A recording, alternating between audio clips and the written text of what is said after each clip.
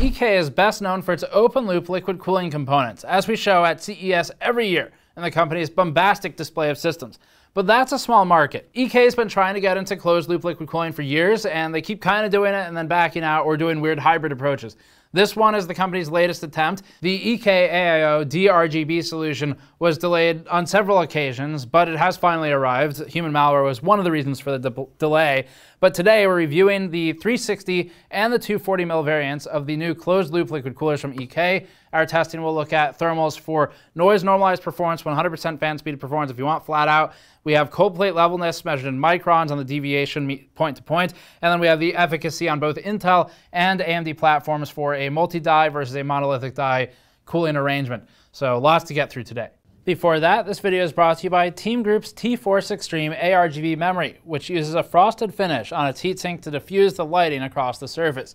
The Extreme ARGB kits are available in various XMP configurations, including 3200, 16, 18, 18, and 4000, 18, 22, 22. If you're looking for an ARGB memory kit for your next build, check out the link in the description below for the T-Force Extreme memory. So first of all, we have a separate teardown coming up on these. We kind of ran these in parallel, so that content's getting edited right now, but it'll be up shortly. Make sure you subscribe to catch it. We've got the pieces on the table still. The most important point, other than a couple others we're going to go through in the teardown in more detail, is the surface area of the microfin. So this has a big impact on performance, and this is going to be a lot of the reason you see the performance that you see in today's review at the noise levels you see. So there's a lot more to closed-loop liquid coolers than Asetek would have you believe. Asetek is one of the primary suppliers for CLCs. You see Corsair, NZXT, EVGA, they historically have all used Asetek. Corsair is moving away, they're going more towards Cool-It, but the point we'll be making today is that some engineering or some innovation from these other companies trying to circumvent getting sued by Asetek for patents has actually led to better performance. So that's something we're going to talk about. Pricing is $155 for the 360 version of the EK AIO D-RGB solution, which is a terribly hard name to say over and over, and then $120 for the 240mm variant. For perspective, the Arctic Liquid Freezer 2, which we recently reviewed as the best performing cooler we had yet tested on our new methodology, that's $95 for the 280mm version, which is a steal. So EK is certainly not price competitive here, but we'll see if the performance matches up or if there's other features that may potentially justify that pricing. Separately, big air coolers are also included in these. We won't be focusing on them too much, but they're in the charts if you want them. All right, there's a lot to go through. Let's get through the marketing, the installation procedure, and then a whole lot of thermal and noise numbers, cold plate levelness, and then we'll talk conclusions. We often talk about product marketing to set the tone for our review. EK's marketing overall is rather technical and bland, which is perfect. That's what we like. That means it's probably more accurate, or in the very least, it's less likely to talk about how it uses biomimetics and the silhouette of a spider to improve performance, or something like that. EK mostly tries to leverage its open-loop competence in marketing its CLCs, appealing to authority in one space to try and establish a foothold in a newer one. This is a common strategy, and thus far, we haven't read anything horribly out of line or over-marketed. That said, of course, this is new for them, so just being good at open loop doesn't mean they're going to be good at CLCs, and that's something to keep in mind when we have stuff in the back of our mind like what happened with Enermax's CLCs. They say, EK, that it's a pre-filled pump res combo designed for a liquid cooling solution that's ready to go straight out of the box, which is all accurate, that's fine. The res is the tank on the rad, the rest is obvious. The only place EK deviates from the objective sense is to talk about its RGB lighting on the acrylic cover, claiming that it's a, quote, light diffuser with a frosted finish for a dynamic lighting display with smooth color transitions. We think, frankly, that this is a fantastic way to disguise the fact that it looks like it was made in someone's shed on their 3D printer. But that's not particularly relevant to its performance, so we'll let you judge the looks yourself. EK also advertises compatibility with several pieces of fine bloatware from motherboard manufacturers, so if Asus, Gigabyte, MSI, and ASRock security liabilities are something you want to install in your system, it'll work with them. The product page and marketing are boring overall, which is good, so we'll just move on. There's really nothing to nail them for here. To briefly mention internals, we have a complete separate teardown video coming up shortly that'll talk about how the EK AIO series works and how it's assembled. So you should check back and subscribe to the channel to make sure you catch that when it goes up. The short version, the biggest item of note, is that it's running a larger diameter plastic impeller as compared to the smaller Asetek CLC impellers and the medium-sized Arctic metal impeller. The EK AIO also uses a gigantic electromagnet for the pump, something that we'll look at separately in the teardown. The installation procedure is trivial with EK's AIO series, as we've come to expect from most liquid coolers. It tends to be the air coolers, like Zalman's CNPS-20X and its abominable 26 screws to mount, where we see challenges in the mounting hardware. Even Arctic's, though, for liquid cooling was inconvenient, albeit with a very low amount of hardware required, just because it was hard to get everything socketed with only 2 hands. EK's solution is simple. 2 plates are attached to the pump block with 4 screws. So we're at 6 parts that should probably be pre-installed for one of the 2 brands, but that's not offensive. You next thread 4 standoffs into the AMD stock backplate or socket an Intel backplate, and that puts us at 10 parts from EK. You then drop some springs and some hand-tightened cap screws into place. The springs mean no concern about mounting pressure is needed, just tighten within reason until sufficient resistance is provided, and then stop, or rather you will be stopped by the springs. This helps standardize the mounting force and therefore the performance, but also reduces risk of users over-tightening, as can happen with a lot of other products, Asetek included, where you'll just grind the metal off if you keep going. That's it. It's an easy enough process, and it's the same between Intel and AMD, although obviously with some spacing changes. HEDT parts cut down to just the 4 standoff screws without the need of a backplate, but that's all standard. We're about to get into the thermal testing now, including noise testing. We have a very large CPU cooler testing methodology piece that we've published in both written and video form, so we'll link those in the description below if you want to learn about how we do this. The biggest thing to point out is that noise normalized testing is the driving component of our reviews because it allows us to look at the efficiency of a product and keep the noise the same. Noise normalizing is not fan normalizing, though. This is something that people got confused with, and that's not how it works. When we say something's noise normalized, it means we installed the cooler in its stock configuration and we set the noise equal to a specific value shown on the charts. We're not changing the fans. Finally, if we call a cooler average in the charts, what we're using here is arithmetic average or the mean of the results. So when we say a cooler is average, it means that it's literally within the average, the mean of coolers that it is compared to. That's something that people also got confused with the CNPS-20X review.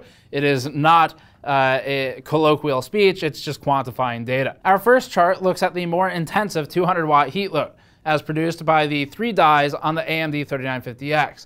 We've normalized the noise levels to 35 dBA at 20 inches of distance, creating an equal playing field to test the efficiency of the pumps, the fans, and the radiators without permitting the fans to just brute force performance at the expense of noise. Again, remember that we keep the included fans for this test. In this test, the EK AIO 360 ends up as the new chart leader, just ahead of the Arctic Liquid Freezer 2 280mm CLC. Note, however, that we don't have the Liquid Freezer 2 360 to test right now, so there'd be some competition size for size. The EK cooler is now the chart topper, technically, and holds a technical victory over the rest of what we've tested thus far on this AMD platform, so we'll need to turn to our Intel HEDT bench soon to look at 3 years of CLC data. The EK AIO 240 here runs at about 54 degrees over ambient in our testing, DT over ambient, which ranks it functionally equivalent to the Kraken X62 280 CLC with the older Asetek Gen 5 pump, while the EVGA CLC 360 and Kraken X72 show poor static pressure performance at the restrictive noise levels that we've set. They just can't overcome the resistance with the noise-constrained RPM. The EK AIO 240 at $120 is worse value than the Arctic Liquid Freezer 2 280 at its original $95, although compatibility with size may be something to consider. The same goes for the EK AIO 360 at $155, despite its technical victory in noise-normalized performance. Our next thermal data considers the VRM temperature. This is the most relevant for air coolers or coolers like the Arctic unit, which has a VRM fan that we need to validate on its marketing claims, but it's still interesting for standard liquid coolers. Liquid coolers are mounted in an equivalent position to the top of a case, so this gives you a look at the expected performance in an equivalent top mount. Likely unsurprisingly, the Liquid Freezer 2 remains the leader in VRM thermals at 35 dBA when everything's normalized. The NH-D15 is next, with the Liquid Freezer following that up when its VRM fan is disabled. The wider spread of those 140 fans helps get more even distribution of air across the VRM heat sinks, especially those set back more. The EK AIO series follows that. The EK AIO 240 and 360 are within error and test variants of each other in all 3 MOSFET thermal measurements. Ultimately, this number doesn't matter too much. It's a technical tally favoring large air coolers that cast air toward VRM heat sinks, like the NH-D15 or the liquid freezer with its VRM fan. That said, considering we're talking about parts that can run at 100 degrees Celsius and technically still be fine, it's something of a hollow victory under these testing conditions. Note that this chart becomes irrelevant if you mount your EK AIO in the front, as you'd be relying on case fans at that point for airflow over the VRM. Our cold plate levelness test is next. This is a unique one for us. For this one, we're using specialized equipment for measuring the depth of the cold plate from a known 0 point, as tested with a needle that gauges the depth point by point on the cold plate. The depth is measured in microns, and the unachievable but ideal result would be that the depth is the same across the entire cold plate when mounted, ensuring flat contact. Note we specifically said when mounted here, because there will be some warping of the plate to match the curvature of the IHS with some coolers that are better designed. And by the way, the cold plate that we've been showing on the screen while describing this is the one that's included in the EK AIO series. It actually has more surface area. It's taller by about 1 millimeter than the NZXT Kraken series with its Asetek cold plates, and it's also wider than both the liquid freezer and the Asetek plates, but we'll look at that in the teardown, which you should definitely check back for a lot more detail. Here's the chart. This shows the maximum depth measured, the minimum, and quartile results in the box. The EK AIO 360 is comparable to the Noctua NH-D15 for point-to-point deviations across the surface, with an overall higher average depth from 0. The average ends up just under 10 microns, but more importantly, that number is consistent. Our greatest depth is 25 microns on both the 360 and 240 AIOs, with minimums at 1 and 2 respectively. The Corsair A500 has been the worst measured to date, with the highest point-to-point variability and greatest excursions from the mean, at 98 microns max, and this is something we confirmed later on another unit, and by the way, Corsair confirmed it as well with early samples.